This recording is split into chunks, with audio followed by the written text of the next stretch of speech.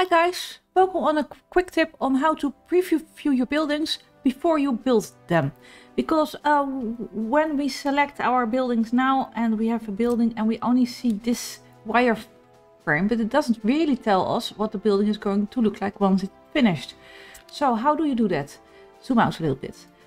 You go to make a city here and then you say make from buildings. And here you can place buildings which you want to be able to preview. So for instance, I want to preview this one and this one and this one and at the Fjordska, at XL here, and I don't know you, for instance. So escape, go to make city and now click place building from selection here. And here you see the preview of the building, and with Q and E you can kind of switch through that and see how the building is going to look like. This also works for alcohol or culture or your mines or factories and so forth.